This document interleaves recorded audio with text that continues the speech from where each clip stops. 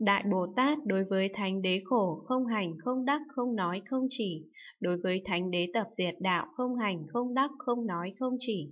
Vì sao? Vì tự tánh của thánh đế khổ cho đến tự tánh của thánh đế đạo đều chẳng thể hành, đắc, nói, chỉ.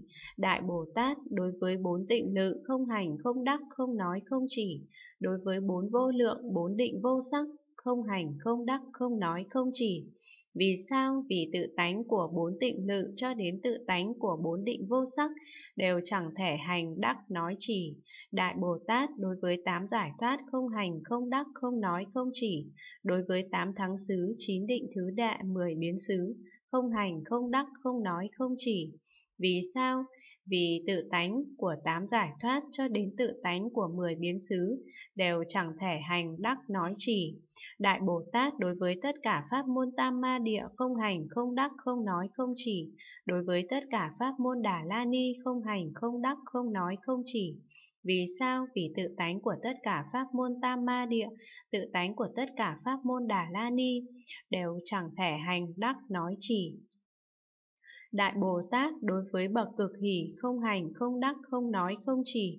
Đối với bậc ly cấu, bậc phát quang, bậc diệm tuệ, bậc cực nan thắng, bậc hiện tiền, bậc viễn hành, bậc bất động, bậc thiện tuệ, bậc pháp vân, không hành, không đắc, không nói, không chỉ. Vì sao? Vì tự tánh của bậc cực hỷ cho đến tự tánh của bậc pháp vân đều chẳng thể hành, đắc, nói, chỉ.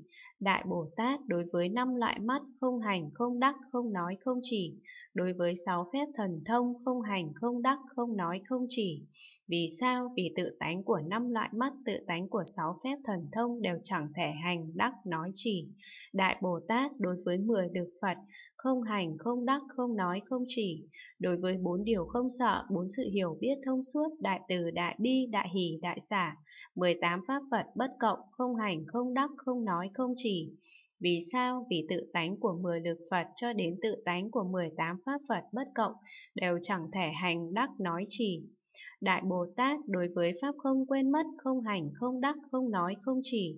Đối với tánh luôn luôn xả, không hành, không đắc, không nói, không chỉ.